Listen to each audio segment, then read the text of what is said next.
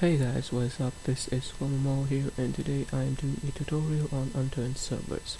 So this tutorial will cover most of the generic server commands and server mods. So whenever you're playing online, this can be really useful to you.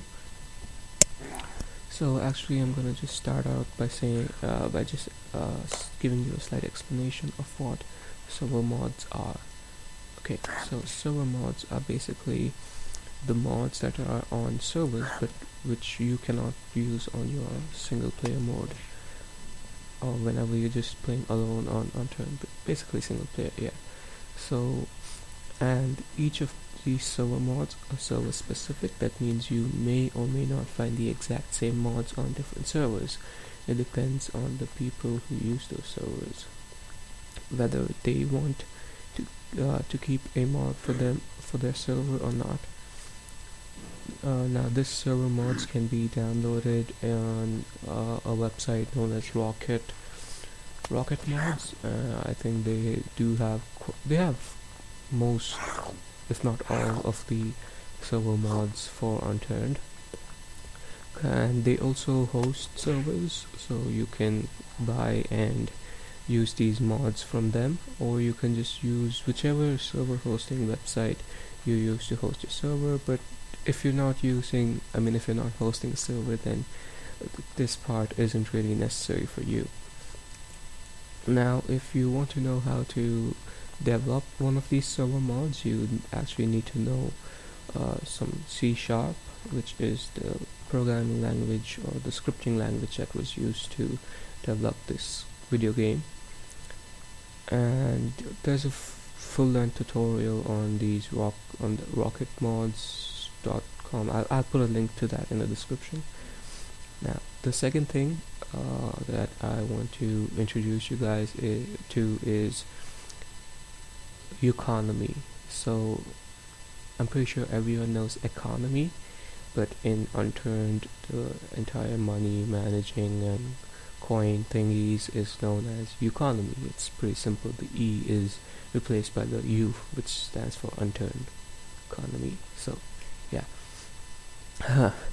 Okay, and now, so economy is basically the it's some kind of money that you can spend in while playing online.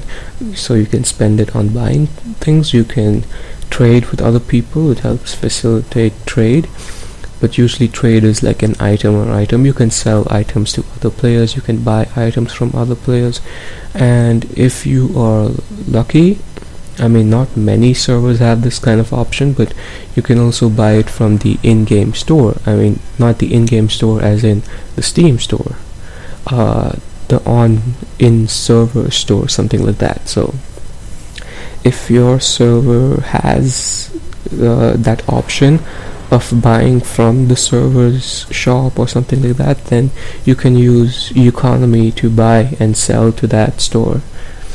Now, this again, as I've mentioned, is not there on many servers. It's there on few servers because it's a little tough to handle, all those transactions and keeping a check of each player, how many credits or how many coins or whatever thing they have. So economy can have any kind of currency. So the most popular one would be credits. Then I think the Panda Hut servers have bamboo, the Mind DSM kind of those servers have kittens, and many. You can call whatever currency you want. You can even adjust the values for each and every item in that store, and you can give them a starter pack, so of let's say 1,000 credits, and they can use it to buy stuff. Okay, so now the introductions to everything is done. Now I'm gonna show you the actual server commands. So the most important thing you want to know before writing a server command would be how you would actually convey it to the server. So what you have to do is just go to your chat. Now this can be world chat, area chat, or even group chat. That doesn't really matter as long as it goes somewhere into the server. You can press J, K, or L to go into your world, area, or group chat respectively. Now once you're in there, just type slash. Now I'm not too sure if this is a / or a \, but I'm just going to put it in the video and let you guys decide. So a slash and then a specific command. Now the slash is very important because it tells the server that this isn't a normal chat kind of thing with a normal message to be displayed to all the users. It's just something that only you you want to tell the server. Okay, so that way it doesn't really come on your world chat or any other chat. It goes just directly to the server, and no one else could really know that you've used the server commands to get something other, unless it's something like kits, which I'll come to a little later, like towards the end of the video. Alright, so the first command, oh man, my voice. Yeah, I think it's better. Yeah, so the first command that I'm going to tell you guys is buy. So basically this is like somewhat like an extension of the economy thing. So if you want to like buy stuff from the in-game store or in-server store, you just use this /buy and then put in the ID name or ID, just the ID, the item name or just the item ID. Now yeah, so you just say /buy ID item name or item ID, and then again if you want to buy multiple of that, you would put another slash and just say how many you want. Okay, now and then if you have enough credits or money on in your account, then it will deduct it, and then you can get these directly in your inventory. If there's no inventory space, they'll just fall on to the ground near you. Okay, so now let's move on to the next command, that is the sell command. So again, the sell command is actually pretty rare, because using this command, it's somewhat like easy to just hoard a lot of money or credits on servers. So any item or gun that you find, you can just sell it and keep getting a lot of money, and then buying some actual good stuff from it. So that's why most servers don't really prefer having the sell command, even if they have a buy command and economy.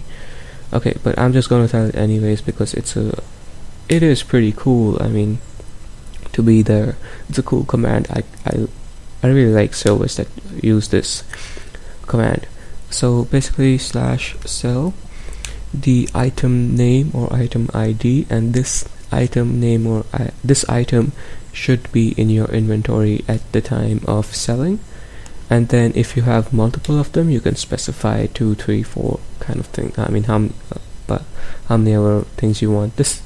The syntax or something. Yeah, I think the syntax. Yeah, the syntax or the proper way of using these commands are on the screen. You guys can just check it out. So the next thing is balance.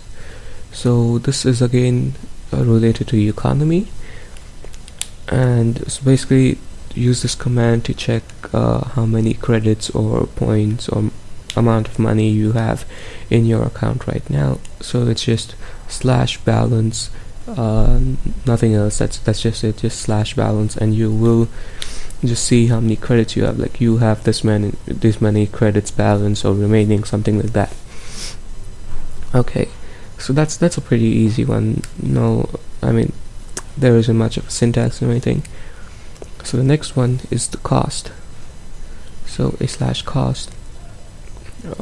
So you'd say /cost item name or item ID, And then if you want to check the cost for like 2-3 items of the same kind, you can just say slash two or three, or how many items you want to buy. So this is used to actually just check the cost before buying it, so that you don't, like, if it's too expensive and you have like just enough, you'd probably reconsider buying it and probably save up or get some more credits or whatever. It's just useful.